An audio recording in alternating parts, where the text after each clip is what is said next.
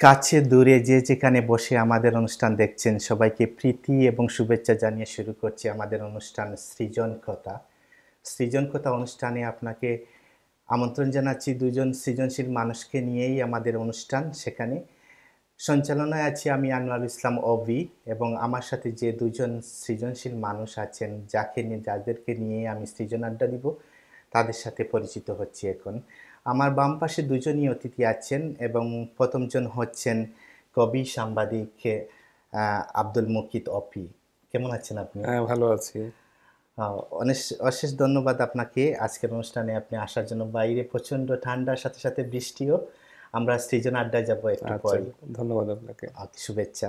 আমার আরেকজন অতিথি হলেন গীতিকার এবং চড়াকার আহমদ হোসেন বাবলু। আহমেদ হোসেন বাবলু এই বিলেতেই থাকেন এবং তিনি গীতিকার হিসেবে উচ্চারিত। কেমন আছেন আপনি? আমি ভালো আছি, আপনি ভালো তো? আপনাকে অনেক শুভেচ্ছা। অবশ্যই ভালো আছি, এবং আমি আসলেই আপনি অনেক কষ্ট করে এসেছেন অনেক বৃষ্টির মধ্যে এবং ঠান্ডা ছিল। আপনাকে আপনার প্রতি সৃজন কথা অনুষ্ঠানের পক্ষ থেকে অনেক কৃতজ্ঞতা। অনেক ধন্যবাদ। প্রিয় দর্শক, আপনারাও আমাদের সাথে যোগ দিতে পারেন সৃজন কথা অনুষ্ঠানে। মূলত অনুষ্ঠানটি আমরা সৃজন আড্ডাই কাটাবো। আপনারা কমেন্টসে গিয়ে আপনার মন্তব্য কিংবা প্রতিমন্তব্য রাখতে পারেন, অথবা আপনার কোনো জিজ্ঞাসা বিষয় থাকলে তাও নিয়ে আমাদের সাথে থাকতে পারেন। আমরা সৃজন আড্ডাই আমরা আপনাদেরকে নিয়েই কাটাবো। আমি প্রথমে যাচ্ছি আব্দুল মুকিত অপি আপনার কাছে। যদিও আপনি বেশিরভাগ সময় বাংলাদেশে থাকেন, কিন্তু বিলেতে আপনি প্রায় সব সময় আসেন, 3-4 মাস পর পরই এখানে আসেন। আমরা আপনাকে প্রবাসীর মতোই আমরা দেখি। আমি জানতে চাচ্ছি, যেহেতু আপনি বাংলাদেশ থেকে এখানে আসেন, এখানে আসার পর আপনার চোখটা কিন্তু পাখির মতো থাকে, এবং এখানে আমরা যারা লেখালেখি করি সৃজনশীল এবং মৌলিক জায়গায়, সেই চর্চার কোন দিকটা আপনার কাছে উজ্জ্বল মনে হয়? ধন্যবাদ আপনাকে। আসলে প্রবাস জীবন অত্যন্ত ব্যস্ত একটা জীবন, কঠিন জীবন, যেখানে জীবন সংগ্রাম জুড়েই থাকে মানুষের সঙ্গে। সেই জীবনে বসে আপনারা যখন সাহিত্য নিয়ে ভাবেন, বাংলাদেশ নিয়ে ভাবেন, বাঙালি নিয়ে ভাবেন, তো আমার কাছে সেটা অবশ্যই একটা আলাদা দূতনা আমার কাছে দিয়ে যায়। আমি দেখি যে আপনারা কি সুন্দর করে এখানে সাহিত্য পত্রিকাগুলা হচ্ছে, অনুষ্ঠান হচ্ছে। আজকের এই অনুষ্ঠানটাই তো একটা উদাহরণ। তো আমি প্রথমে 2008 সালে এখানে যে একটা সংহতির একটা সাহিত্য উৎসব, সেখানে আমি ছিলাম। তো তখন আমি দেখেছি যে ইউরোপের বিভিন্ন দেশ থেকে কিন্তু লেখক, কবি, সাহিত্যিকরা সেই অনুষ্ঠানে জড়ো ছিলেন। বাংলাদেশ থেকেও কবিরা এসেছিলেন। তো সবার মধ্যে যে একটা প্রাণ চাঞ্চল্য, আমি বুঝতে পারিনি যে এটা বাংলাদেশ না বিলেত। তারপর বিভিন্ন অনুষ্ঠানে, কিছুদিন আগেও একটা অনুষ্ঠানে আমি গিয়েছিলাম, আপনিও ছিলেন। তো সব মিলে মনে হচ্ছে যে এখানে সৃজনশীলতার যে বীজ রোপিত হচ্ছে, ভবিষ্যতে আমরা আরও ভালো ফসল আশা করতে পারি, এবং মানুষের মনের মধ্যে যে বাংলা যেটা আপনারা এখানে নিয়ে এসেছেন, বা বাংলার যেটা লালন পালন করা হচ্ছে, আমার মনে হয় যে বাংলা সাহিত্যকে উজ্জ্বল এবং সম্পূর্ণ করার ক্ষেত্রে আপনাদের অবদান অবশ্যই স্বীকার্যকর। ওকে, ধন্যবাদ। একটা জিনিস বলতে চাই এই বিষয়ে। উৎসবটা সংহতি কবিতা উৎসব, যেটা আমরা পার্টিকুলার সংহতি থেকে কবিতা উৎসব হিসেবে বলে থাকি, সেটা 2008 থেকে শুরু হয়েছে এবং প্রতি বছর হয়ে থাকে। তারপরেও এখানে অনেকগুলো সংগঠন আছে যেগুলো সাহিত্য সংস্কৃতি নিয়ে কাজ করে। আগে যেগুলো ছিল, তারাও অনেক আগে, সংহতির আগে যেগুলো ছিল সেগুলো তো অনেক কাজগুলো করেছে। কবিতা উৎসব হয়েছে, আলতাবালি পার্কেও সেগুলো হতো।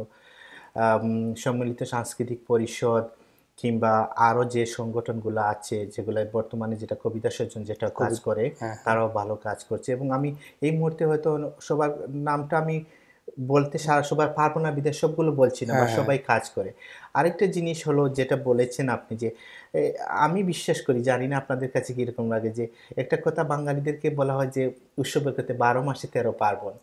আমরা বিলেতে সাহিত্য সংস্কৃতির এই আমি তো এখানে বৈশাখী মেলাও তো হয় আপনাদের এখানে। জি, বৈশাখী মেলা হয়, বিভিন্ন অনুষ্ঠানগুলো হয়, বৈশাখী মেলা হয়, পৌষের অনুষ্ঠানগুলো হয়, চৈত্রের অনুষ্ঠানগুলো হয়, এবং আরো যে অনুষ্ঠান যেগুলো আছে সেগুলো পিঠা উৎসব হয়। তারপর একটা ওই যে এখানের যে বাংলা মিডিয়াগুলা, যেগুলা চ্যানেলগুলা, তো আমি দেখেছি যে বিভিন্ন সাহিত্যের গানের অনুষ্ঠান, গানের অনুষ্ঠান তো সবসময় লেগেই আছে।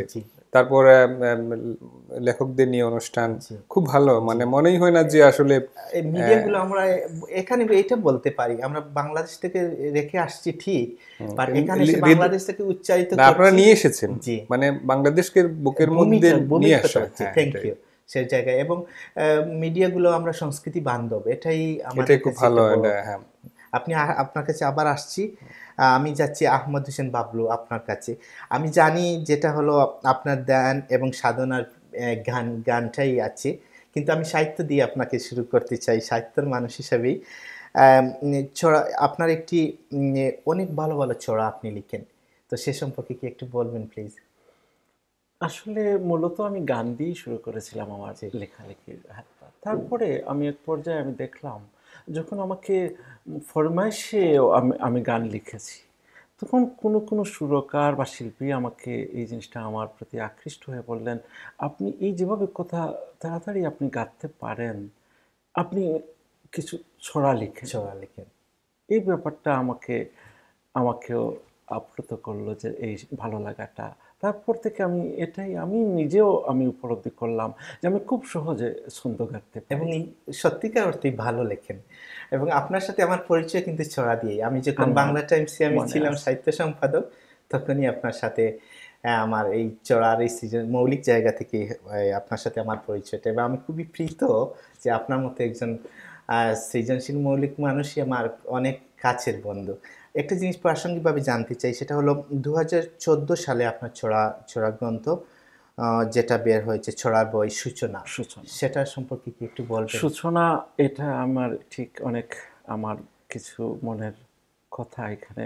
তারপরে এই বইটার মধ্যে আমি সবচেয়ে বেশি যে জিনিসটা আমি উল্লেখ করতে চাই, এটা আমার প্রাইমারি পড়ুয়া দুটো বাচ্চা, মোহনা হোসেন মিলি এবং জাহিদ হোসেন আলম, আমি তাদের হাতের ছোঁয়াটা আমি প্রচ্ছদে খাবারে আমি রেখেছি।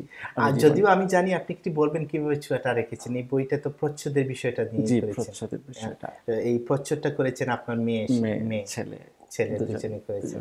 এবং এই জায়গাটা একটা বহমান জায়গা। আমি সেটা বলি, আমরা সবাই বলে থাকি যে আমাদের নতুন প্রজন্মকে এই জিনিস শেখাতে হবে, এইগুলো করতে হবে। যদিও তারা এখানে আমরা তাদের এইটা জন্মভূমি, কিন্তু আমাদের এই তাদের কাছে যে ফাদারল্যান্ডের যে বিষয়টা আসে সেই জায়গায়ও আপনি একটা চিহ্ন রেখেছেন। আমি সেই জন্য চিহ্ন অনেক রেখেছি। শুভেচ্ছা এটা নিয়ে আপনাকে। আমি প্রচুর সাড়া পাচ্ছি। তাদের স্কুলের হেড টিচার বইটা রেখে দিচ্ছেন, বললেন যদিও এটা বাঙালি আমি বুঝবো না, তারপরেও আমি একটা এক্সাম্পল রাখতে চাই। একজন বিদেশি ভাষার রাইটার ওনার বাচ্চাদের ইনভলভমেন্টটা রেখেছেন, এই জিনিসটা আমি খুব অনেক সুন্দর। আমার মনে আছে আমি এটা রিভিউ সময় আমি এইটাই লিখেছিলাম, এই সময় এটা 21শে ফেব্রুয়ারি যে কাজটা করেছিলাম সাহিত্য পাতা।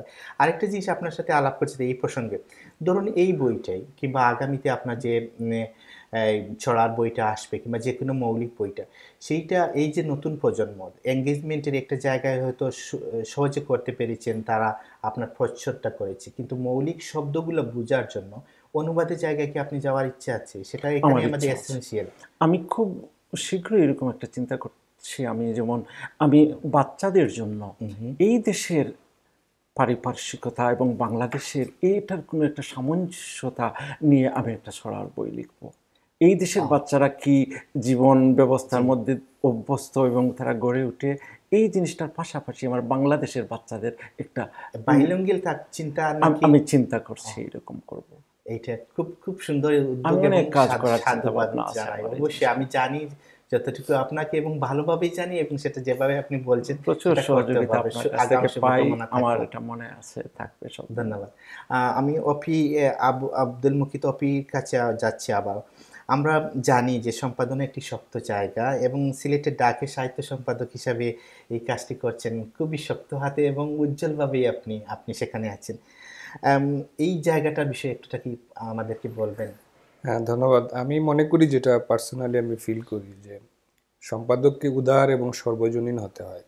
আমি প্রায় দীর্ঘ 8 বছর থেকে সিলেটের ডাকের সাহিত্য সম্পাদক হিসেবে আছি এবং এই পত্রিকার পাতাটা আমি সবার জন্যে আমি উদার করে রেখেছি এবং খোলা রেখেছি। আমার প্রথম যেটা আমার ইচ্ছে হয় বা আমি চিন্তা করি যে এখান থেকে নতুন লেখক কিভাবে বের করে নিয়ে আসা যায় এবং নতুনদের, ওই যে সিনিয়র প্রতিষ্ঠিত লেখকদের পাশাপাশি নতুন লেখক যাদের সুযোগ পায় আমরা আসলে নতুনরা অনেক সময়, আমরা যখন প্রথম জি। লেখালেখিতে, আমরা তো, আপনিও ছিলেন আমিও ছিলাম, আমরা অনেক কষ্ট করে একটা লেখা আমাদের ছাপাতে হতো। ছাপাতে হতো। মনে আছে সেই বাংলা বাজার পত্রিকার যুগ, আমরা চিঠি লিখে ডাক টিকেটে পাঠিয়ে দিতাম ঢাকায়, কিংবা তারপর জি, কবে অপেক্ষা। ছাপা। হ্যাঁ, এই যে জিনিসটা, বা সেই সিলেট, জায়গায় মনে আছে আমরা হ্যাঁ, কিন্তু সিলেট বাজারে কিন্তু আমরা নিয়মিতই ছিলাম। নিয়মিত সিলেটের 2-3টা নাম, ওবি, ওপি নামের সাথে মিল আছে। আমরা এমনি ছিলাম। এবং আরেকটা আমি নাম মনে করতে পারছি না, সিলেটের মেজর টিলা নূরপুর থেকে কে লিখতো একজন। আমিও ভুলে গেছি, আমার মনে হচ্ছে এই আমি নামগুলো যে- মানে সবসময় বাংলা বাজার পত্রিকায় থাকতো, যে ভালো লাগতো, যে জলডুব থেকে আনোয়ারুল ইসলাম ওবি, এরকম। তো আসলে সিলেটেও আমাদের কিন্তু লেখার জায়গার ক্ষেত্র খুব কম ছিল। আমরা যখন আজ থেকে হয়তো 20-25 বছর আগে, যেটা যে আমাদের যুগবেরী পত্রিকায় আমরা ছাপাতাম, বা জালালাবাদ ছিল, সিলেটের ডাকত ছিল, বাট ওই যে সম্পাদকদের সহজে পাওয়া যেত না। তো আমি আসলে সেটা একদম, এখন তো সহজ হয়ে গেছে, অনেকে দেখা যাচ্ছে যে মেসেঞ্জারে তাদের লেখা দিয়ে দিচ্ছে, ইমেল তো আছেই, তো হয়তো অফিসে যেতে হচ্ছে না, এই যে কমিউনিকেশন সহজ হয়ে গেছে এটা। তো আমি এই ক্ষেত্রে আমি সিলেটের, আমি দাবি করতে পারি যে সব শ্রেণীর সব ধরনের লেখক আমার উপর আস্থা রাখেন এবং আমার উপর ভরসা রাখেন, এবং আমি তাদেরকে যথাযথ সম্মান করার চেষ্টা করি। এবং আরেকটা জিনিস আমি সেটা দেখলাম, প্রিয় দর্শকের সাথে সেটা যোগ করতে চাই আপনাদেরকে আড্ডায়, আমাদের সৃজন আড্ডায়, যে সম্ভবত এটা কুড এন্ড আনকুড করে বললাম, আব্দুল মুকিত অফি সবচেয়ে কম বয়সের সাহিত্য সম্পাদক সিলেটে যে কাগজগুলো হয়েছে সেখানে। এবং আরেকটা জায়গা তো আপনি কাজ করেন, ছোটদের পাতা, শিশু মেলা যেটা আছে, সেটার সাথে তো আপনি। শিশু মেলা আমাদের দৈনিক সিলেটের ডাকের শিশু মেলা, মানে মানে জাতীয়ভাবে, যেটা আঞ্চলিক পত্রিকাগুলোর মধ্যে প্রতিযোগিতা হয়েছিল, আমরা 2বার চ্যাম্পিয়ন হয়েছি। সেটা মানে অনেক ভালো মানের। এবং আমি পিএইবিতে গিয়ে আমি ট্রেনিং নিয়েছি, এবং পিএইবি আমাদেরকে এই যে শিশুদের পাতা কিভাবে শিশুদের পাতা করতে হবে, কি দিতে হবে, তাদের শিশুরা কি চায়, তো এরকম তারা প্রতিযোগিতা করেছিল পরে সারা বাংলাদেশের আঞ্চলিক পত্রিকাগুলোর মধ্যে থেকে। তো এখন সেটা হচ্ছে না, যে সেভ দ্য চিলড্রেন এবং পিএইবি তারা সমন্বিতভাবে প্রতিযোগিতা করেছিল, এবং সেখানে আমাদের পাতাটা ফার্স্ট হয়েছে 2বার। জাস্ট একটা তথ্য কি দিবেন, এটা কি বাই উইকলি হয়? আমরা সপ্তাহে আমাদের শিশু মেলা হয় বৃহস্পতিবার প্রতি সপ্তাহে, এবং আমাদের সাহিত্য হয় প্রতি রবিবার। প্রতি সপ্তাহে কত ভালো একটা জিনিস। আপনার কাছে আবার আসছি, অনেক বিষয় নিয়ে কথা বলবো। আমি যাচ্ছি আহমদ হোসেন বাবলুর কাছে। প্রিয় দর্শক, উনি মূলত 2 জায়গায় ভালো জায়গায়, মৌলিক জায়গায় আছেন। উনি অসম্ভব ভালো লিখেন, ছড়াগুলোতেই তার সাহিত্যের জায়গায় ছড়াতেই উনি উচ্চারিত। এবং আরেকটি পরিচয় হলো, আমরা একটু পরেই আসবো, উনি একজন গীতিকার, এবং সেই জায়গায় উনি খুবই ভালো একটা সৃজনশীল এই ছোঁয়াগুলো আমাদেরকে দিচ্ছেন। সেই জায়গায় যাব। আপনার কাছে যেটা জানতে চাচ্ছি, আপনি সোশ্যাল মিডিয়াতে কিন্তু খুবই অ্যাক্টিভ, এবং যারা আমরা আছি, আমরা এই সৃজন ভাবনাতে থাকি, আমরা সবাই আপনাকে প্রায় প্রতিটা দিনই আমরা হয়তো ধুমায়িত কাপের সাথে মুগ্ধতা পাই, কিংবা ক্লান্ত হয়ে যখন আমরা বাসায় যাই সেই সময়তে পাই। সেটার জন্য জানতে চাচ্ছি যে আপনি অনুগল্প খুবই ভালো লেখেন। আমি বিষয়টা কিন্তু ঠুনকো হালকা বিষয় আমি বলতে চাচ্ছি, কিন্তু এর অনুভূতিটা, এই কিছুদিন আগে আপনি একটা লিখেছেন, আপনি বাসা থেকে বের হয়েছেন স্নোয়ের সময়, বিলেতে তো প্রচণ্ড ঠান্ডা এখন এবং স্নো পড়ছে, এবং সেখানে গিয়ে আপনি দুধ আনতে বের হয়েছিলেন এবং সেখানে পড়া খায়নিটা। এই বিষয়টা কি একটু আমাদের অনুভূতিটা যে ক্যাচ করা। একজন মানুষ, দ্বিজেন শর্মা বলতেন যে একজন ভালো লেখক হতে হলে তার শিশু মনের দরকার, এই বুধের দরকার। এই জায়গাটা আমি জানতে চাচ্ছি। খুব সুন্দর। এই লেখাটা প্রকাশিত হওয়ার পরে আমি অনেক সাড়া পেয়েছি, অনেকে আমাকে টেলিফোনেও আমাকে ধন্যবাদ জানিয়েছে।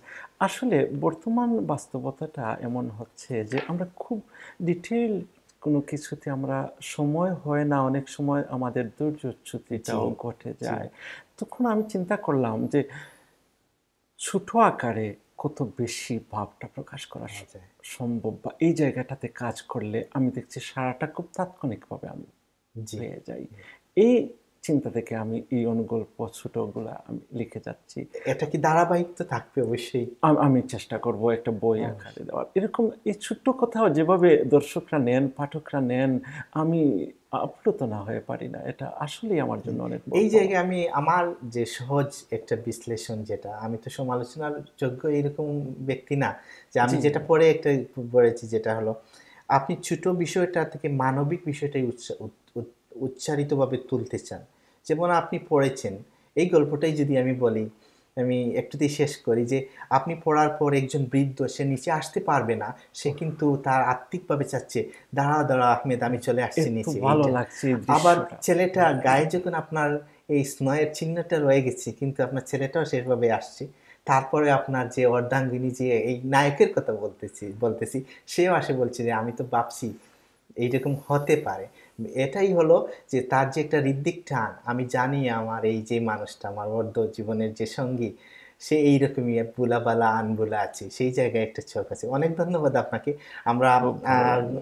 সর্বান্তকরণে আমি চাই যে আপনার এই গল্পগুলো যেন এইভাবে থাকুক এবং মানবিক বিষয়গুলোই যেন আরো ভালোভাবে ফুটে ওঠে। এই তো আমাদের আপনার মেইন কলম, প্ল্যাটফর্ম, কলম এবং মানবতার বাইরে তোমরা যেতে পারি না। থ্যাংক না, ইউ। লেখক আসলে তো লেখক তো তার ওই যে মানুষের এবং তার দৃশ্যপটগুলো তুলে ধরেন, জি, এবং পাঠক তখনই মানে আত্মস্থ হয়ে যায় যে এই দৃশ্যগুলোর সঙ্গে হয়তো আমিও আছি, ইয়ে, এবং তখনই কিন্তু লেখক সার্থক, ও এইখানেই আমাদের সার্থকতা। উচ্চারিত জায়গাটা। হ্যাঁ, থ্যাংক ইউ ইয়ে বলার জন্য, যোগ দেওয়ার জন্য।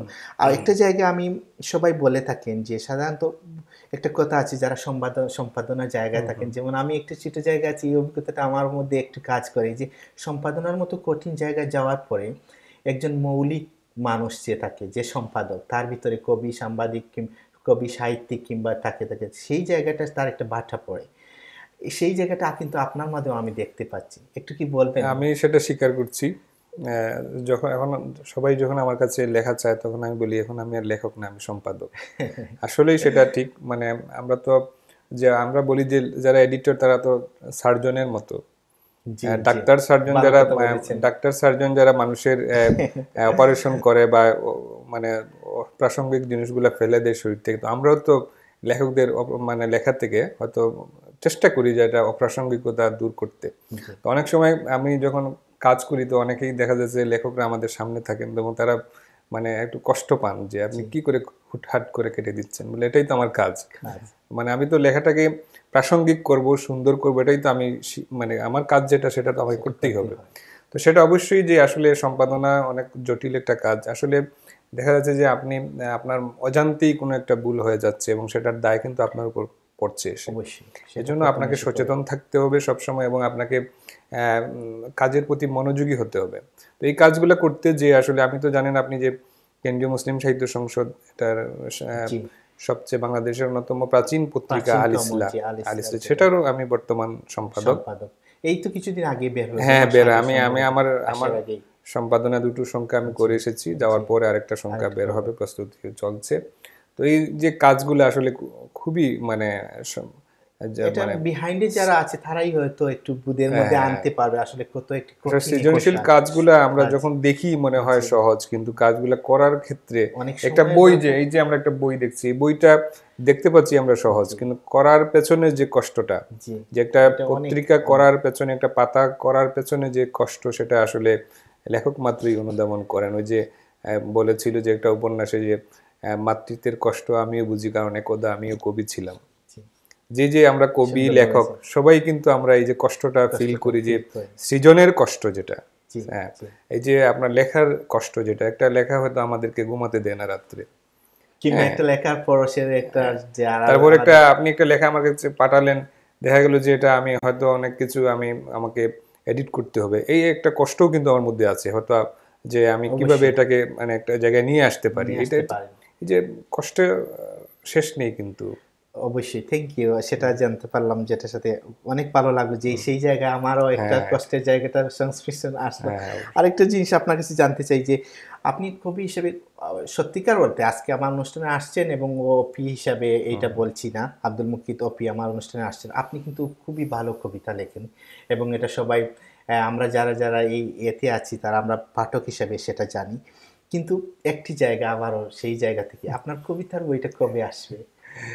আসলে আমি সব জায়গায় সব অনুষ্ঠানে বলি, বই হচ্ছে লেখকের পাসপোর্ট হ্যাঁ, বা ভিজিটিং কার্ড যেটাকে বলা হয়।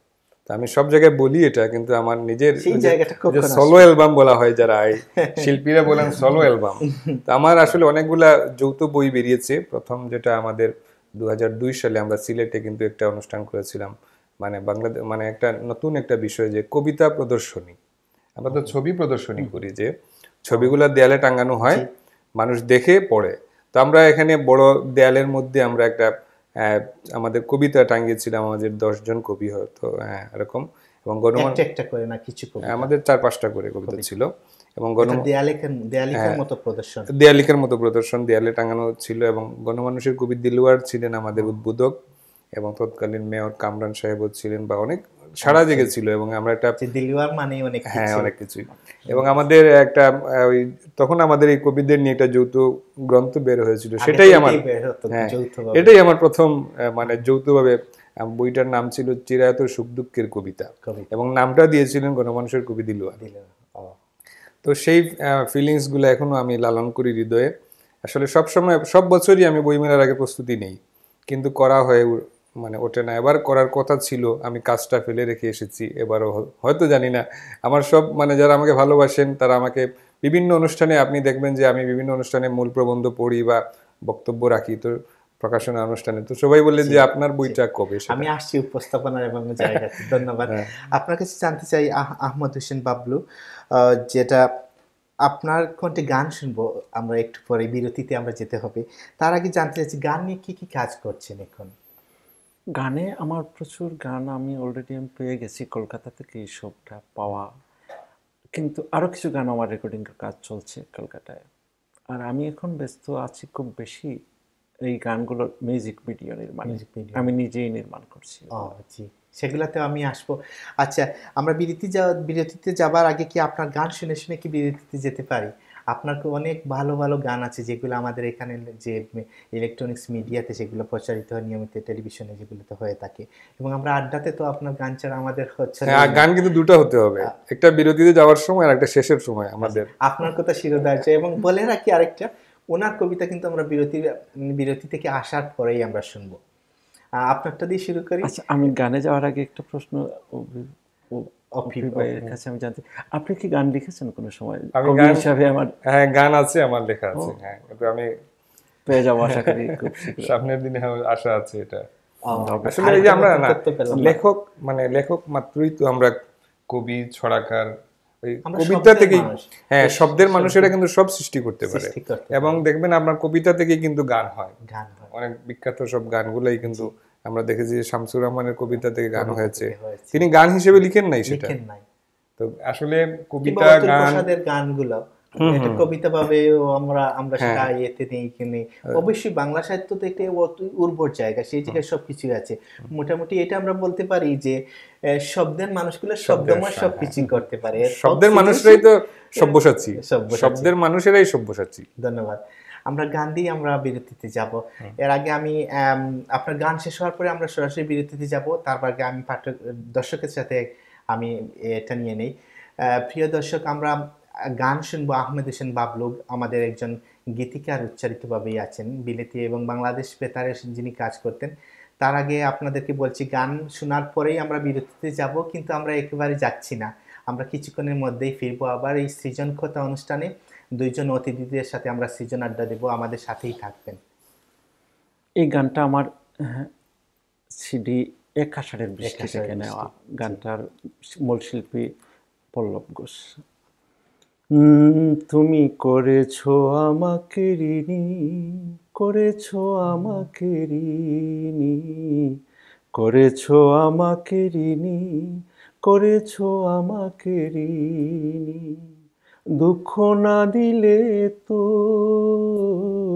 দুঃখ না দিলে তো এ গান হতো না কোনো দিনই, করেছো আমাকে ঋণী, তুমি করেছো আমাকে ঋণী, করেছো আমাকে ঋণী, তুমি করেছো আমাকে ঋণী, মালার বদলে জ্বালা দিয়ে গেছো বুকে, কাঁদিয়ে আমায় নিজে আছো জানি সুখে, মালার বদলে জ্বালা দিয়ে গেছো বুকে, কাঁদিয়ে আমায় নিজে আছো জানি সুখে, অপরাধী করে আমাকে হয়েছো আর কারো সঙ্গিনী, Wow. করেছো আমাকে ঋণী, তুমি করেছো আমাকে ঋণী। দুঃখ না দিলে তো, দুঃখ না দিলে তো এ গান হতো না কোনো দিনই। করেছো আমাকে ঋণী, তুমি করেছো আমাকে ঋণী। ও বাহ বাহ Wow. বাহ।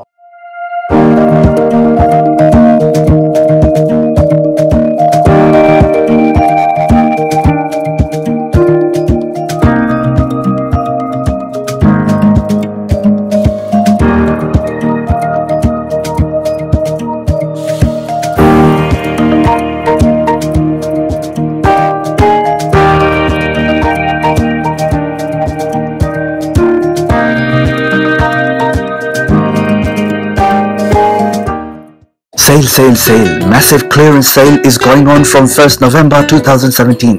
Salma Designer Abaya House is giving you up to 70% off on all designer abaya, 60% off on designer kaftan, 50% off on waistcoat, 50% off on Islamic books, 500 gram ajwa dates only for £10, and many more items. Visit our store to get this clearance sale. Salma Designer Abaya House, 118 Whitechapel Road, London E11JE. Telephone 02070182375. আমাদের কমিউনিটিতে cargo বিজনেসের প্রসার ঘটিয়েছে GMG.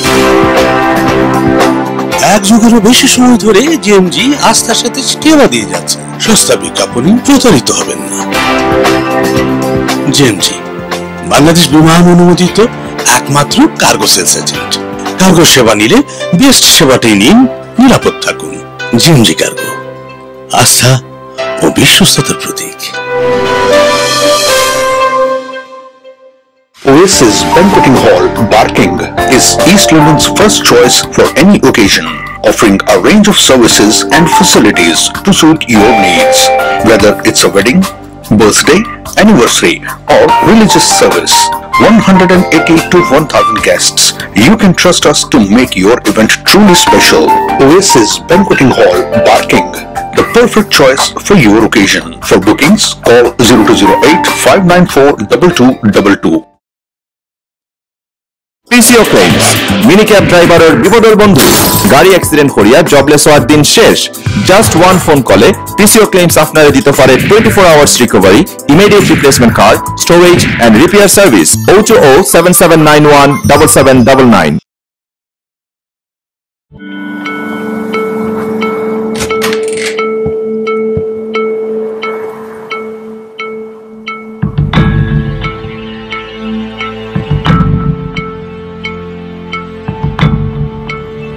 Mom, isn't Dad come back home?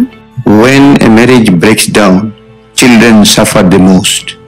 If you are in this situation, we are here to help. For child and family matters, Kingdom Solicitors.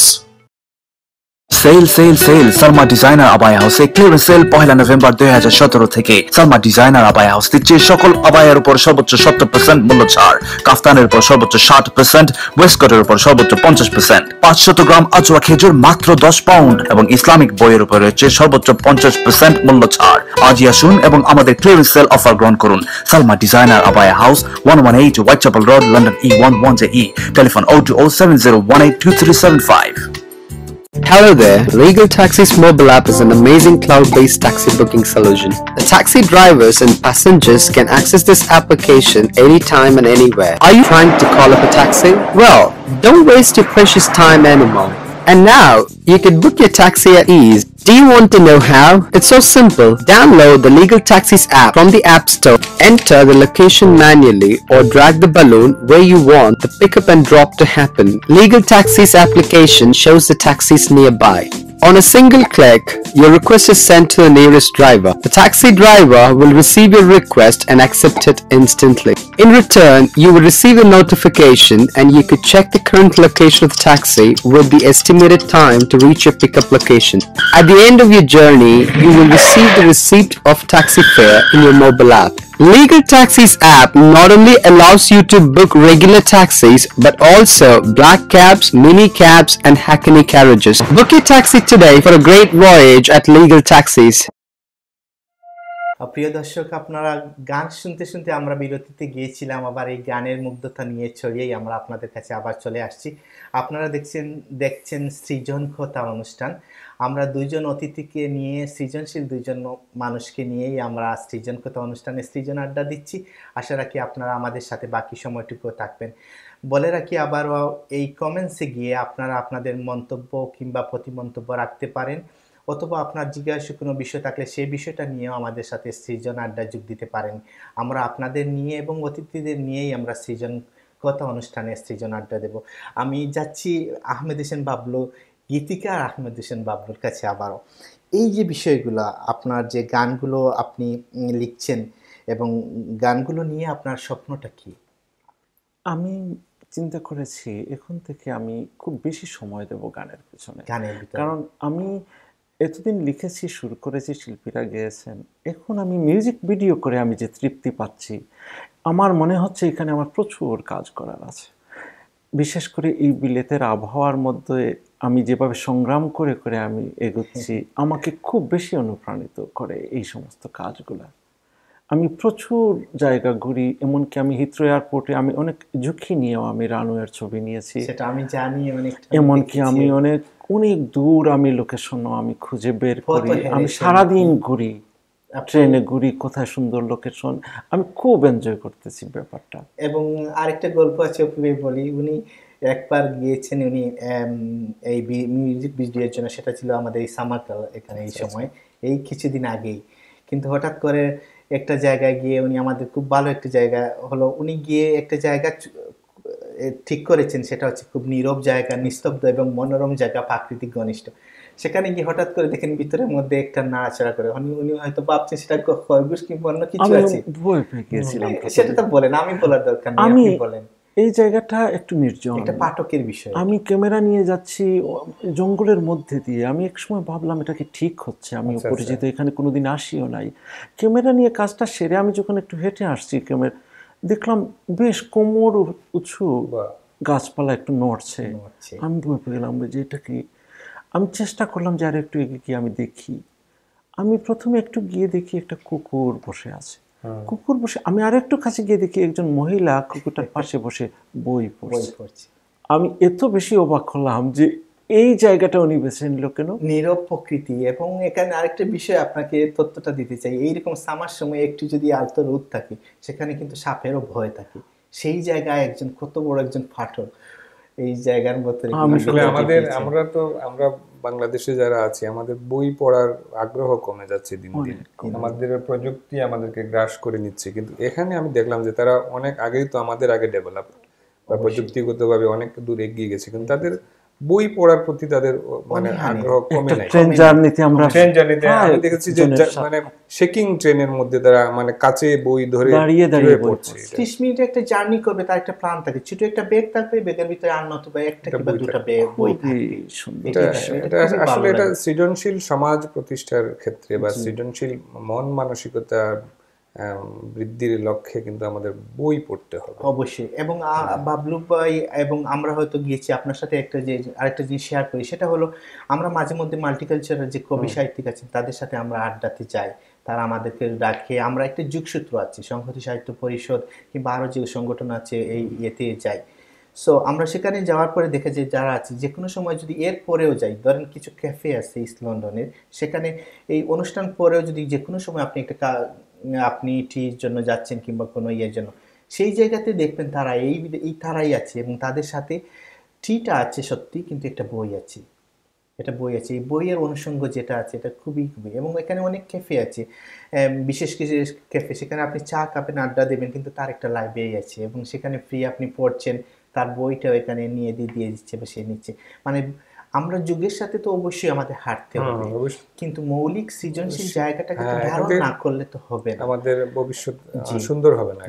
এই প্রসঙ্গে আপনাকে একটা জিনিস জিজ্ঞেস করি, আপনার কিন্তু একটা জায়গা আমার আরো ভালো লাগে, যেটা হচ্ছে আপনি কোনো খুব ভালো ফিচারগুলো লেখেন এবং সেই জায়গায় সাহিত্যের মানুষগুলো আমার কাছে লাগে মনে হয় ফিচার ধর্মী এতে মনে হয় একটা হৃদ্যিক সম্পর্কটা ভালো থাকে, সেই বিষয়টা একটু বলবেন? আসলে আমরা যেটা লেখালেখি করি আগেই আমরা বলেছি, আমাদের চেষ্টা করতে হবে আমি যাতে আমার মানে ভালো কিছু লিখে যেতে চায়। সব মানুষ কিন্তু তার পৃথিবীতে তার পদচিহ্ন রেখে যেতে চায়।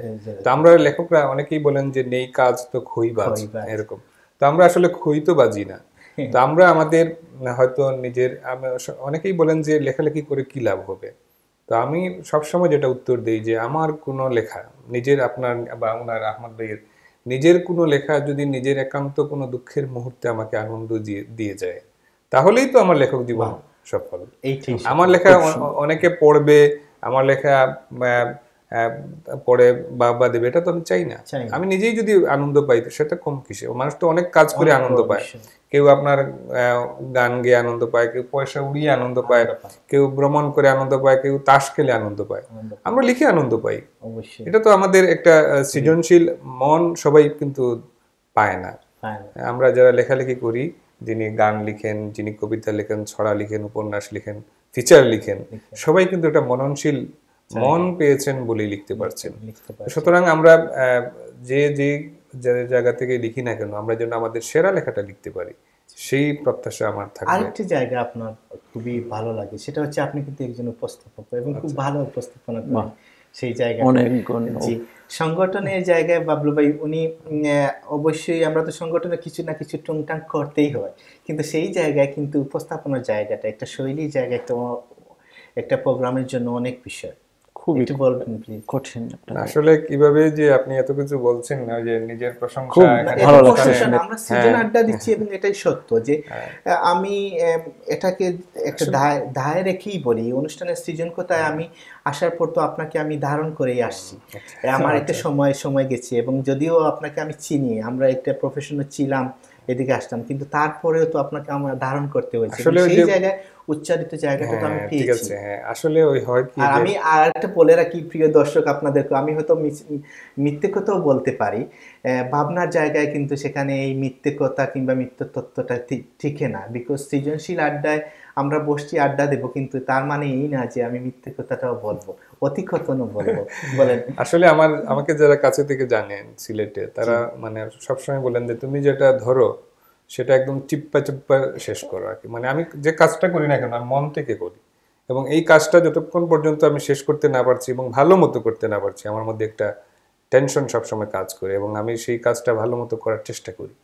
তো আসলে আমরা যখন রেডিওতে প্রথম করতাম, সিলেট বেতারে যে অনুষ্ঠানগুলো করতাম, পত্রিকা পড়তাম, তখন হতো কি যে মনে হতো যে আমি হয়তো আর পারছি না, আমাকে মানে বেতনটা শুকিয়ে যাচ্ছে। আমি এই জন্য বলছি যে আমরা যে আস্তে আস্তে আমাদের করতে হয়। তো এখন তো আমি মাশাআল্লাহ মানে ধরেন সব ধরনের অনুষ্ঠান উপস্থাপনা বা করতে পারি, যেটা আমার করে আমি শিখেছি। তো আমি আমাদের সব যারা দেখছেন এবং আমরা তরুণ যারা আছেন, তাদেরকে আমরা বলি যে আসলে মানে লাভ দিয়ে কিছু পাওয়া যায় না। আস্তে আস্তে আমরা যদি চেষ্টা করি, না আমরা মানুষ পারে না এমন কোনো সাধারণ বিষয়টা তো এইভাবেই যায়, এবং মানুষ পারে না, তার পারে না বলে ইম্পসিবল শব্দটার মধ্যেই পসিবল আছে, ইম্পসিবল এর মধ্যে পসিবল আছে কিন্তু। তো সুতরাং আমাদের অসাধ্য বলে কিছু নেই, আমরা চেষ্টা যদি করি আমরা করতে পারবো। এবং আমি আসলে উপস্থাপনা করতে ভালোবাসি, এবং সেই জায়গাটা আসলে নিজে মানে আস্তে আস্তে করে, তারপর হয়তো এটা ভালো করার চেষ্টা। অনেক কিছু জানা গেল। আপনার কাছে আসি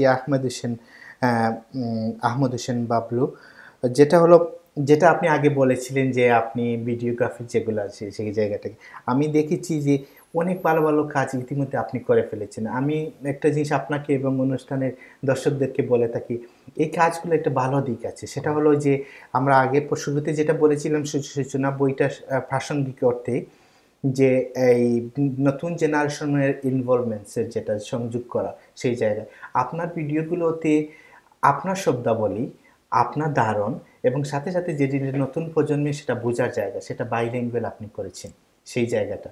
তো সেই জায়গাটার সম্পর্কে একটু আপনি বলেন, আপনার কোন ধারণা এবং কিভাবে আপনি আগামী কাজগুলো করতে চান। আমি এই সাবটাইটেল যেটা আমি রেখেছি বা রাখবো আগামীতে, এটা আমাকে দারুণভাবে অনুপ্রাণিত করে। অন্ততপক্ষে আমি যে এই মেইন স্ট্রিমের মানুষের সাথেও আমার একটা যোগাযোগ হচ্ছে, খুবই ভালো। আর এই জিনিসটার সাথে আমি আমার সহযোগিতা নিচ্ছি আমার মেয়ে সে প্রাইমারিতে পড়ে, এখন প্রাইমারিতে পড়ে। পড়ে, কিন্তু এত সুন্দর তার সেন্সটা, এত ভালো লাগে আমার এই বাংলা জিনিসটা। আমি যখন একটু বুঝিয়ে দেওয়ার পরে সে যখন এটাকে ইংলিশে ট্রান্সলেট করে, আমি খুব অবাক হই তার শব্দ চয়ন। So sweet. আমার এত ভালো লাগে কিছু কিছু জিনিস। আমি তাকে দেখেছি আপনার এই বইয়ের অনুষ্ঠানে সম্ভবত। জি, দেখেছেন। সে ইদানিং একটা এসে রাইটিং কম্পিটিশনে সে তাদের এইজের মধ্যে ফার্স্ট হয়েছিল, সেটা ব্রাডি আর্ট সেন্টার হয়েছিল। চমৎকার তার, এবং প্রসঙ্গত মুক্তিযুদ্ধের বিষয় ছিল, মুক্তিযুদ্ধের বিষয় ছিল, বঙ্গবন্ধুর বাংলাদেশ ছিল। সুজাত মনসুর আহমেদ উনি আরেকজন প্রতিযোগিতা সাংবাদিক, খুবই সুন্দর, এবং এই বিষয়টা নিয়ে কাজ করছেন সেই জায়গা থেকে। বলেন তাহলে। এই বাচ্চার আমি এই ইনভলভমেন্ট আমার খুব ভালো লাগে। আমার ডিফারেন্ট একটা আনন্দ আমি পাই আমার বাংলা থেকে ইংলিশে ট্রান্সলেট, এবং দুই জেনারেশনের একটা সমন্বয় আমি ঘটাতে পারি। আমার জানতে ইচ্ছে করে এই জায়গাতে প্রকৃতি তো অবশ্যই আছে, এটা বুধের টানের বিষয় আছে, সেই জায়গাতে আপনি সবসময় একটা ট্রেনটাকে ইউজ করেন, এবং আরেকটা জায়গায় এই যে কোনো না কোনোভাবে নিঃসঙ্গ জায়গাগুলোকে ইউজ করেন, সেখানে কি বিশেষ দুর্বলতা আছে? বিশেষ দুর্বলতা আমার এখানেই, এই লোকালয়ে তো আমরা সবাই যার যার কথা বলে যাচ্ছি। আমি বুঝতে চাই প্রকৃতি কোন সময় কি বলছে, এই সময়ের সাথে আমি প্রকৃতির একটা বক্তব্য শুনতে চাই। আমি যেমন মনে হয় সন্ধ্যা লগ্নটা, এই প্রকৃতিও কিছু বলে, আমি ওগুলো শোনার চেষ্টা করি, বোঝার চেষ্টা করি, ক্যামেরায় ধারণ করার চেষ্টা করি। ওকে, অনেক অনেক ধন্যবাদ আপনাকে, এবং খুব ভালো কথা বলেছেন। আমরা প্রকৃতির সাথে এবং এই বিষয়টা থাকা দরকার। এবং আরেকটা জিনিস আমিও সেটা বিশ্বাস করি যে একজন লেখক হিসাবে মৌলিকত্বে যদি দেখি, আমার একটা মৌলিকত্ব থাকা দরকার। আমরা তো সবাই বাংলা ভাষা নিয়ে লিখি, রবীন্দ্রনাথ, কবিগুরু রবীন্দ্রনাথ কিংবা আমাদের জাতীয় কবি নজরুল ইসলাম, এই দুইজনকে দিয়েই বলিস অনেক বিশাল জায়গা সাহিত্যের। বাট আমরা তো সব তো একই জায়গায় যেতে পারবো না এবং এরকম হতে পারবো না, কিন্তু ভাষাটা নিয়ে আমাদের ভিতরে একটা নাড়াচাড়া জায়গায় মৌলিকত্ব থাকা দরকার। না, আসলে লেখক কখন সফল হন? লেখক যখন তার নিজের একটা ভাষা রীতি নির্মাণ করতে পারেন, যে আমি হয়তো এই গানটা শুনলে বলতে পারবো যে এই গানটা অমুকে লিখেছেন, এই কবিতাটা শুনলে সবার একটা ভাষা রীতি আছে। যে জীবনানন্দ দাশের কবিতা শুনলেই আমরা বলতে পারবো এটা জীবনানন্দ দাশ, তার একটা দুঃখী একটা রবীন্দ্রনাথ পড়লে আমরা বুঝি, নজরুল পড়লে আমরা বুঝি, শামসুর রহমান পড়লে একরকম, আল মাহমুদ পড়লে একরকম। তো এই যে তারা ভাষা নির্মাণ করতে পেরেছেন, বেশ কঠিন কাজটা, কঠিন, এবং নিজস্ব একটা স্বকীয়তা যখন আমরা নির্মাণ করতে পারবো, সৃষ্টি করতে পারবো, তখনই কিন্তু আসলে সফল হওয়ার জায়গাটা প্রস্তুত হয়ে যায়। জি, ধন্যবাদ। আমার অনুষ্ঠান সৃজন কথার একটা জায়গা আমি সবার জন্য রেখেছি, যে একটা মূল্যায়নের জায়গাটা। হয়তো মানুষ মরণশীল, এটাই স্বাভাবিক, বেঁচে থাকাটাই অস্বাভাবিক। একদিন আমিও থাকবো না, আপনিও থাকবো না, কিন্তু এই সুযোগটা হয়তো আমি আর পাবো না দর্শক, যে এইরকম যে মানুষগুলো আমি যাদের সাথে সঙ্গ নিয়ে থাকতে চাই, সাহিত্য সংস্কৃতি, তাকে নিয়ে মূল্যায়নের একটি জায়গাটা বলতে পারেন আমি একটা লুবি মানুষ। এই জায়গাতে আমি আহমদ হোসেন বাবলু, গীতিকার, চড়াকার, অবশ্যই আপনি তো জানেন তাকে ভালো, এই যে তার মৌলিক করতে, সেই জায়গা থেকে আপনার কাছ থেকে তার মূল্যায়ন জানতে চাইব। তার আগে আমি একটু বলে ফেলি সবার জন্য যে আহমদ হোসেন বাবলু সম্পর্কে। গীতিকার ও চড়াকার, এবং পেশায় উনি টিচিং অ্যাসিস্ট্যান্ট হিসেবেই আহমদ হোসেন বাবলু আছেন। এই ব্রিটেনেই উনি বাস করেন স্থায়ীভাবে। অবশ্যই আমাদের এই তিনজনেরই জন্ম, এই যে তিনজন সৃজনশীল মানুষ আছি, তারা আমাদের লাল সবুজের বাংলাদেশেই আমাদের জন্ম, সেখানেই আমাদের নারী পুতা। বাংলাদেশ বেতার এবং টেলিভিশনের তালিকাভুক্ত গীতিকার তিনি। প্রকাশিত গানের সিডি হচ্ছে এক আষাঢ়ের বৃষ্টি, সেটি রিলিজ হয়েছিল 2014 সালে, এবং একটা প্রাণবন্ধ এবং প্রাণজ অনুষ্ঠানের মধ্য দিয়ে সেটা এই আমাদের বিলেতের ইস্ট লন্ডনে সেটা অনুষ্ঠানটার এই সিডিটা রিলিজ হয়েছিল। 2014 সালে তার প্রকাশিত হয়েছে ছড়াগ্রন্থ সূচনা, যেটার সাথে এই নতুন প্রজন্মের সংযুক্ততা আছে, আমরা আগে আলোচনা করেছি।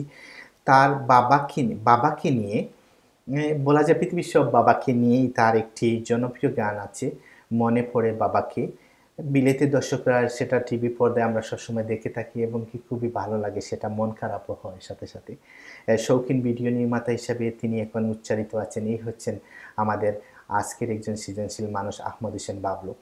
ব্যক্তিগতভাবে দুইটা জিনিস আমি মূল্যায়নের জায়গা অপি ভাই আপনার আগে আমি বলতে চাচ্ছি যে উনি একজন মানবিক মানুষ, এবং আমার যে জিনিসটা ভালো লাগে, আমরা তো প্রতিটা দিনই আমাদের ভালো যাক, দুঃখে যাক, সুখে যাক, সেটা হচ্ছে অন্য বিষয়, সেটা যাপিত জীবনের একটা অংশ, এবং সেটাকে এটা কোপ করে আমাদের থাকতে হবে, সেটাকে মেনেই। কিন্তু দুটা জিনিস ভালো লাগে বাবলু ভাইয়ের, যেটা হলো উনি সকালে হোক আর বিকালে হোক একটা মন ভালো করে কোনো একটা জিনিস দেবেন, হয়তো 4 লাইনের হয়তো সোশ্যাল মিডিয়াতে লিখবেন, নতুবা একটা গানের লিরিক দিবেন হোক, বেশিরভাগ সময় উনি তাকে কিংবা না থাকলেও মন ভালো করে কোনো জায়গা, আমাদের সোশ্যাল মিডিয়া 2-1টা হোয়াটসঅ্যাপের গ্রুপ আছে, সেই জায়গাতেও তাকে সরব যায়, সেটার জন্য আমি অনেক মুগ্ধ এবং আমার অনেক মনটা ভালো হয়ে যায়। সেটাই হচ্ছে আমার মূল্যায়ন, এবং প্রত্যাশা করি এবং শুভকামনা থাকলো সেটা যেন প্রতিদিন থাকে, প্রতিদিন যেন আমরা বসন্ত দেখি, প্রতিদিন সূর্যের আলো দেখি, আমার চেষ্টায় কোনো ত্রুটি থাকবে না। আমি যেটা মনে করি যে আমরা লেখকরা কিন্তু সবাই সবার সঙ্গে পরিচিত। কি অর্থে? হয়তো আপনি আমাকে চেনেন না, কিন্তু আমি আপনাকে চিনি। হয়তো আহমদ হোসেন বাবলু ভাই আমাকে চেনেন না, কিন্তু আমি তাকে চিনি। আমি তাকে চিনি না, হয়তো তিনি আমাকে চেনেন। এই সূত্রে কিন্তু আমরা একে অপরের সঙ্গে ঘনিষ্ঠ, হয়তো দেখা যাচ্ছে একটা মায়ার জালে আমরা জড়িয়ে আছি। এই দিক দিয়ে আমরা একে অপরের আত্মীয় পরিপূরক। এবং লেখকদের আমরা সবাই যদি সমাজ বলি, সমাজ যদি বলি, লেখক সমাজ, কি সুন্দর একটা শব্দ, লেখক সমাজ আমরা, বা লেখক বন্ধু, এরকম। তো তিনি আসলে আমার কাছে একজন সৃজনশীল মানুষ হিসেবে উদ্ভাসিত, এবং তার গান শুনে তো আমরা মুগ্ধ হলাম, এবং তার ছড়াগুলা, এবং তিনি যে মিউজিক ভিডিওগুলা করছেন, আমি মনে করি যে পদচিহ্ন রাখার ক্ষেত্রে এগুলোই অত্যন্ত মানে বলিষ্ঠ একটা পদক্ষেপ পৃথিবীতে নিজের পদচিহ্ন রাখার ক্ষেত্রে আহমদ হোসেন বাবলু ভাই যেটা করছেন। এবং তার যে আমি বলেছি যে তার একটা ফটোজেনিক চেহারা আছে, যেটা তার মনে স্নিগ্ধ, তার ভেতরে একটা সুন্দর মন আছে, তিনি সহজে মানুষকে ভালোবাসতে পারেন। এবং লেখকদের কিন্তু সেই উদারতা কিন্তু আমরা একটা বিশাল বিশাল বড় জায়গা কিন্তু হৃদয়ে লালন করি, নিশ্চয়। না হলে কিন্তু আমরা লেখালেখি করতে পারবো না। ওই যে আমরা যে ধারণ করি, যেটা আমরা যে শব্দ ধারণ করি আমাদের মগজের মধ্যে, আমাদের হৃদয়ের মধ্যে লালন করার ফলেই কিন্তু আমরা লেখক হই। তো আমাদের ভালোবাসার জায়গার কিন্তু অভাব নেই, আমাদের বুকের মধ্যে এই সামান্য একটা জায়গা নাই, অনেক বড় একটা বিশাল আকাশের মতো আমাদের পৃথিবী আমরা এখানে লালন করি। আমি চাচ্ছি এখন আব্দুল মুকিত অপি সম্পর্কে বলার জন্য বলছি। সাংবাদিক, কবি, উপস্থাপক, এবং উনি পেশায় একজন আইনজীবী। উনি এতগুলো দায়িত্বে থাকেন, কিন্তু তার মৌলিক বিচরণে যদি আমি বলি, সাংবাদিকতা, কবিতা, উপস্থাপনা, এই জায়গাটাতে উনি সিলেটে একজন উচ্চারিত নাম, এবং শুধু সিলেটে না, এটা জন্মগতভাবে একটা চিহ্ন দিলাম, সেই জায়গাতে ওনার জন্মগ্রহণ করেছি প্রিয় দর্শক, কিন্তু তিনি বাংলা ভাষায়ও একজন উচ্চারিত মানুষ। এবং সিলেটের পাঠক মনে মিশে থাকা যে এটা সিলেটের দৈনিক সিলেটের ডাক, যেটাকে আমরা যে জায়গায় বড় হয়েছি, আমরা ঘুম থেকে উঠে আমরা ডাকটা না দেখলে আমাদের মনটা শৈশব থেকেই হয় না। ইভেন তো আমি এই ডাকটা যখন মধ্যখানে বন্ধ হয়েছিল, আমি একটা জিনিস বলেছি ভাইয়ের সাথে, আমরা যখন যে কোনো শপে যেতাম, আর না হলেও আমরা এই শপের সামনে আমরা একটা ডাকটা দেখতাম, নতুবা সেখানের মধ্যেও মহাজন সেখানে তার পানের খিলিটা না হয়ে এই ডাকের মধ্যেই রেখেছেন, এত প্রিয়ভাবে সেটা ছিল। এবং বিশেষ করে সিলেটের মারা এই ডাকটার জন্য খুবই উন্মুখ হয়ে থাকেন, প্রতিদিন সকালে হকারের জন্য হকারটা যে দিয়ে দেওয়া, এই হচ্ছে সিলেটের ডাক। সেখানে আপনি সাহিত্য সম্পাদক, এবং আগে যেটা বলেছি, আমার জানা মতে সিলেটের সাহিত্য সম্পাদক হিসেবে, কম বয়সে সাহিত্য সম্পাদক হিসাবে যিনি আলো ছড়িয়েছেন, উনি আব্দুল মুকিত অপি, এবং সিলেট প্রেস ক্লাবের সাবেক পাঠাগার এবং প্রকাশনা সম্পাদক হিসাবে অনেক ভালো কাজ করেছেন। জাতীয় কবিতা পরিষদ সিলেট বিভাগীয় শাখার সাবেক সাধারণ সম্পাদক হিসাবে আব্দুল মুকিত অপি ছিলেন। এবং ব্যক্তিগতভাবে বলি, আমরা যখন শব্দের মানুষ সাংবাদিকতায় যখন আমরা ছিলাম, আমরা দুইজন, উনি সিলেটে থাকে, আমি আমার সেখানে থাকি, কিন্তু আমরা একই পাতায় অতি আশ্চর্যজনকভাবেই আমরা একই দিন আনোয়ারুল ইসলাম অবি, আব্দুল মুকিত অপি মিলে, এবং আমরা দেখো আশেপাশে আমরা দুজনই থাকতাম যমজ ভাইয়ের মতো অনেক জায়গায়, এবং আরো জায়গায় কাজ করেছি। এবং আরেকটা জিনিস ভালো লাগে, উনি হেসে হেসে কথা বলে, সেইটাই আমাকে দুঃখগুলোকে সরিয়ে নেওয়ার জন্য অনেক ভালো লাগে। আর যেটা হাসিটা চমৎকার, ধন্যবাদ। আরেকটা জায়গা বাবু ভাই তার আমার ভালো লাগে, সেটা হলে উনার আমি সম্পাদনার ছোট একটি দায়িত্বে আছি, কিন্তু আমার শব্দ জায়গায় আপনি জানেন আমার ভুল হয়, ভুল বানানটা এতেও ভুল হয়। তো এই জায়গা থেকে উনি অনেক অনেক উপরে আছেন আমার চেয়ে, সেই জায়গা থেকে অনেক ধন্যবাদ।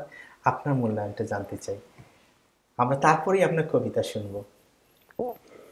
আব্দুল মুকিত অপি, ওনার অনেকগুলো গুণ আমরা সবাই জানি। উনি কবি, সাংবাদিক, লেখক, উপস্থাপক, কি না, এত এত গুণের সমন্বয় একজন মানুষের মাঝে সচরাচর আমরা দেখি না। কিন্তু আমার সবচেয়ে ভালো লেগেছে একটা জিনিস, উনি শুরুতে বলেছেন ওনার উদ্দেশ্য থাকে নতুনদের নিয়ে আসা, নতুনদের উপস্থাপিত করা, নতুনদের এগিয়ে যেতে সাহায্য করা। এই জিনিসটা আজকাল আমার চোখে বড় অভাব দেখি। আমি একবার আমি শুনেছিলাম মোহাম্মদ রফিকুজ্জামান গীতিকার, উনি বলেছিলেন উনি রেডিওতে চাকরি করার সময় যে এক সময় উনি ভাবলেন নতুন গীতিকার সৃষ্টি করতে হবে। তখন উনি অনেক পুরনো পাণ্ডুলিপি ঘেটে ঘেটে নজরুল ইসলাম বাবুকে উনি চিঠি লিখে পাঠিয়ে নিয়ে এসে, কিন্তু দেখেন প্রয়াত নজরুল ইসলাম বাবু যদি রফিকুজ্জামান সাহেব এই জিনিসটা না করতেন, আমরা অনেক সময় দেখি একটা নতুন লেখকের প্রতিষ্ঠা পেতে অনেক সংগ্রাম করতে হয়, এই লেখাটা অনেক দাঁড়ে দাঁড়িয়ে ঘুরতে হয়, আমার এই লেখাটা প্রকাশ করা হোক, আমার এই গানটা নেওয়া হোক। কিন্তু এই জায়গায় অপি ভাই নিজ থেকে উনি এই কাজটা চালিয়ে যাচ্ছেন, উনি প্রশংসিত হয়েছেন ওনার কাজের জন্য। এটা অনেক বড় পাওয়া, সচরাচর এই এতটা ভাগ্য একজনের মধ্যে আমরা দেখি। আমার অনেক শুভকামনা। আমি এখানে একটা জিনিস এড করতে চাই, আমি অনেকগুলা পত্রিকার নাম আগে বলেছি, সিলেট বাণীর নাম আলাদা করে বলতে হবে। আমি সেটা আমি সিলেট বাণী, সিলেট বাণীর অনুপ্রাস এবং চাঁদের হাট পাতাগুলো আমাদের তরুণদের কিন্তু একটা বড় জায়গা ছিল। অনেক কাজ করেছে নিবৃত্তি। আমরা আসলে একটা তরুণ সময়ে যখন একটা লেখা প্রকাশিত হতো তখন কি যে আনন্দ আমরা আসলে। প্রিয় দর্শক, আপনাদের সাথে আমরা যোগ করছি যে আমরা হয়তো একটা কথা বলতে বলতে একটা আমাদের রুটসে চলে গেছি। আমাদের সবার একটা রুটস আছে এবং এই বিষয়টা সবার হয়তো আপনাদেরও আছে এবং সবারও আছে। সেই জায়গা থেকেই আমরা বলছি যে বাণী যেটা হচ্ছে সেটা একটা আঞ্চলিক পত্রিকা সিলেট বিভাগে, বাট কথাটা হচ্ছে রুটসে, মানুষ মানুষকে সাহায্যের যে জায়গায় হাত বাড়িয়ে দেওয়া। সাহায্য সহযোগিতা তো সবাই সব জায়গায় করতে পারে না, কিন্তু একটা জায়গায় করতে পারে, অনুপ্রাণিত করা, তাকে উন্মোচিত হওয়ার জায়গা থেকে তার পিছন থেকে তাকে একটু ধাক্কা। তারপর আমি আবার মনে করতে চাই যে মানব জমিন পত্রিকার লেখাজোকা পাতা এবং মন্তব্য প্রতিবেদন, এগুলো আমাদের কিন্তু অনেক হেল্প করেছে। বুড়ির কাগজ পড়ে তারপর ছিল যে সেগুলো অনেক কাজ করেছে মানব জমিন, এবং এই ধাঁচে সবগুলোতে আমাদেরকে কিছু জায়গা ছিল। বাংলাবাজার তো আমরা আগেই বলেছি, বাংলাবাজার খুব জনপ্রিয় পত্রিকা ছিল, মানে পাওয়া যেত না, স্টলে গিয়ে পত্রিকা পাওয়া যেত না।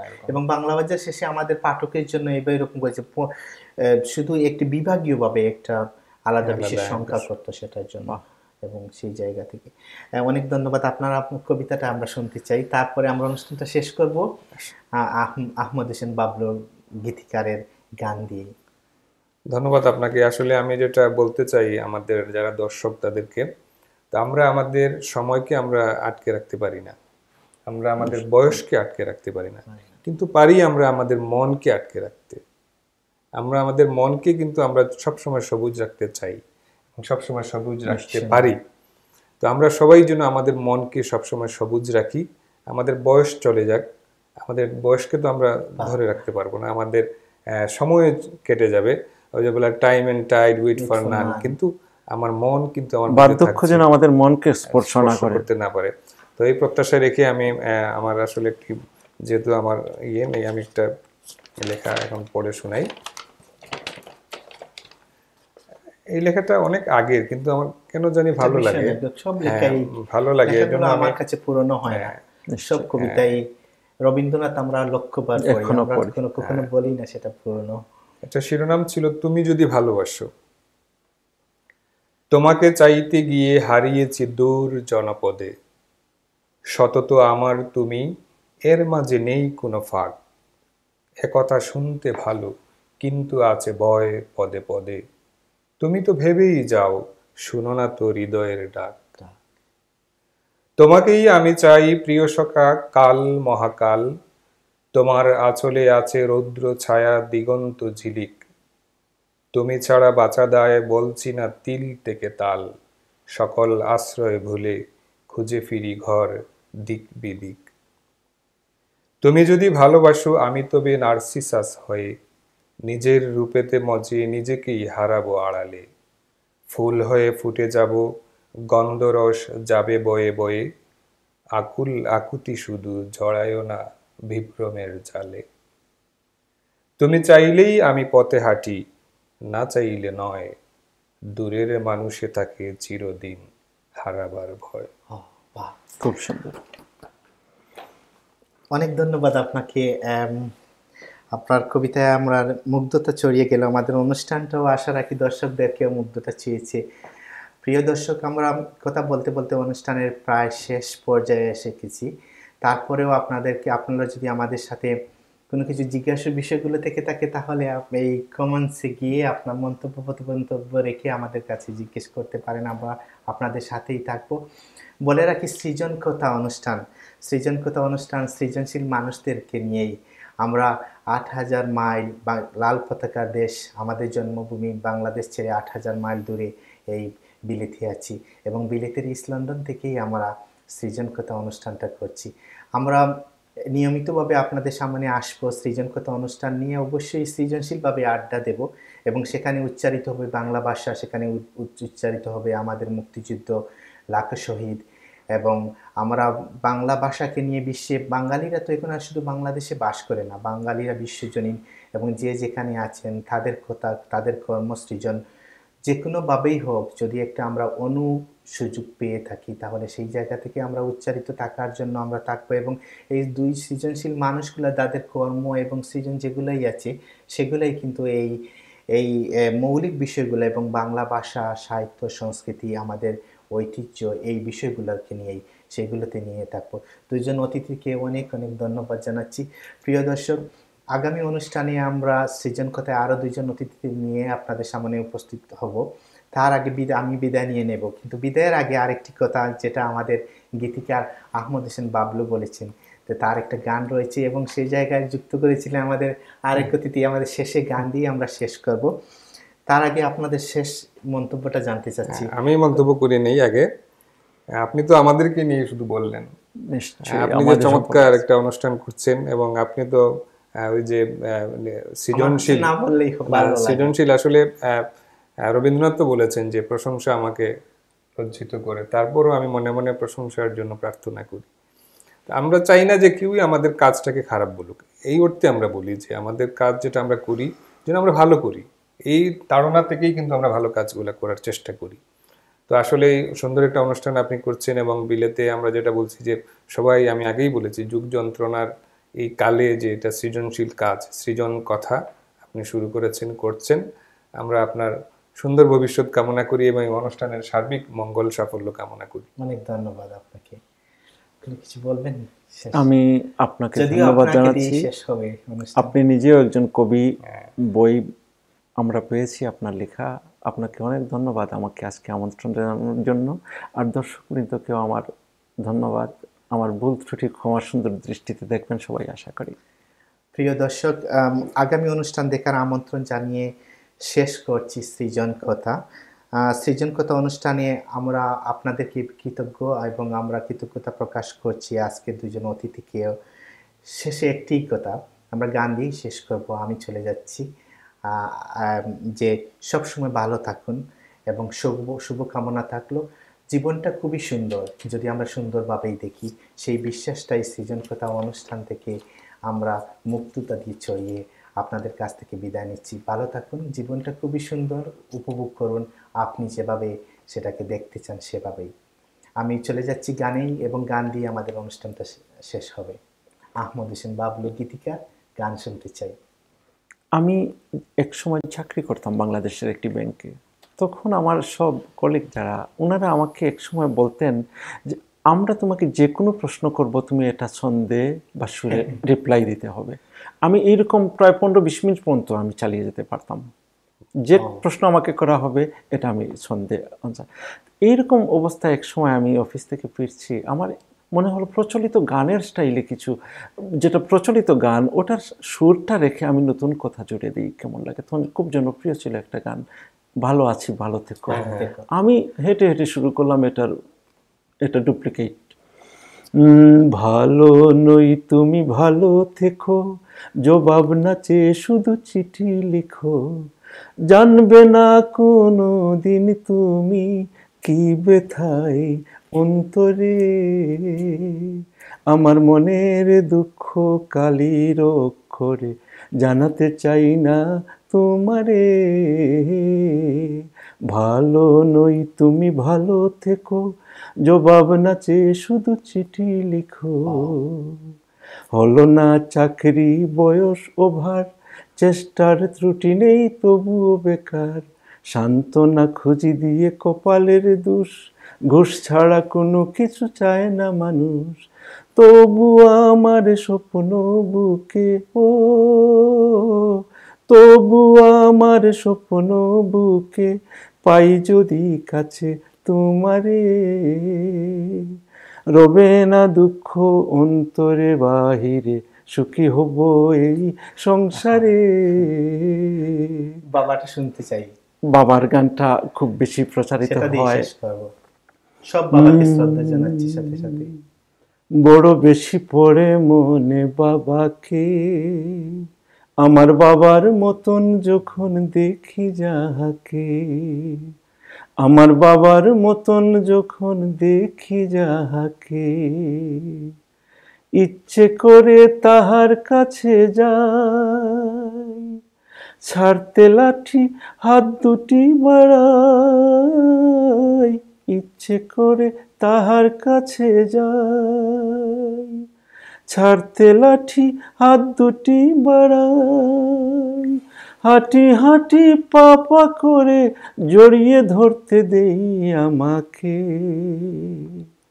আমার বাবার মতন যখন দেখি যাহাকে, বড় বেশি পড়ে মনে বাবাকে, আমার বাবার মতন যখন দেখি যাহাকে, মনে পড়ে বাবার প্রিয় মুখ, পাকা দাড়ি লোমশ খোলা বুক, মনে পড়ে বাবার প্রিয় মুখ, পাকা দাড়ি লোমশ খোলা বুক, বয়স্ক সেই লোকের ভিড়ে আজ দেখি না শুধু বাবাকে, আমার বাবার মতন যখন দেখি যাহাকে, বড় বেশি পড়ে মনে বাবাকে, আমার বাবার মতন যখন দেখি যাহাকে, আমার বাবার মতন যখন